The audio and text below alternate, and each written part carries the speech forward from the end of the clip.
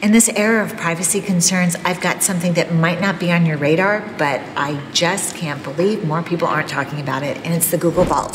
Today, I'm going to take you inside the vault. It's going to be exciting. I'm August Bryce, and like millions of small businesses, our ad agency uses Google Email, and it works really well.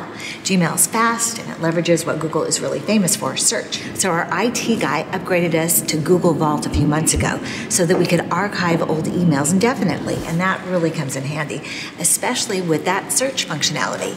But Google Vault doesn't just save emails and chats and more.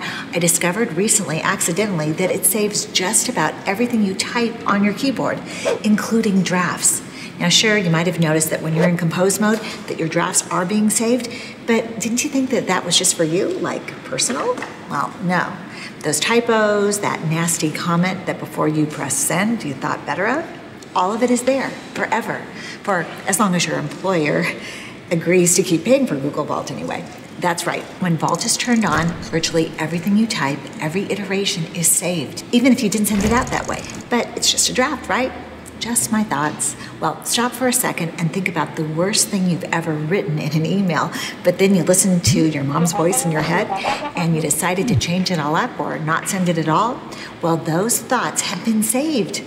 Scary, right? So switching hats into employer mode, this is my employee, Shay, who's offered to help us see what the vault actually looks like as she types an email. So into the vault we go. Shay's composing her letter, and here's backstage of the vault. This is what an employer would see. This is the person who is the vault administrator's page.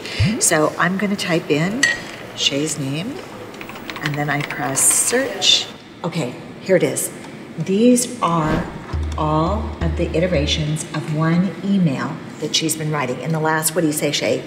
5 minutes? Mm-hmm. Okay, in the last 5 minutes. Here's what Shay's composing. Experiment for the vault. Okay, I'm gonna open one of them. You can see all those different drafts. You can see every iteration, but they're all there in full draft form to be seen. Okay, so now we see how all the drafts look. Now what happens when you press send? Because you think, well, that's just drafts, right? And do they disappear when I press send? Well, actually they don't.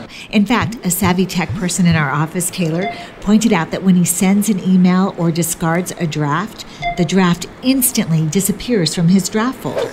But all the iterations of that draft stay in the vault. Let's go back into our experiment with Shay, and I want to go back to the very first version where it wasn't even named yet. It was just no subject. It starts out with, while I was driving out today, I got a flat tire. My A membership expired. I don't know how I'm going to get to work while I was driving to work today. Oh, here it changes. It's changing completely.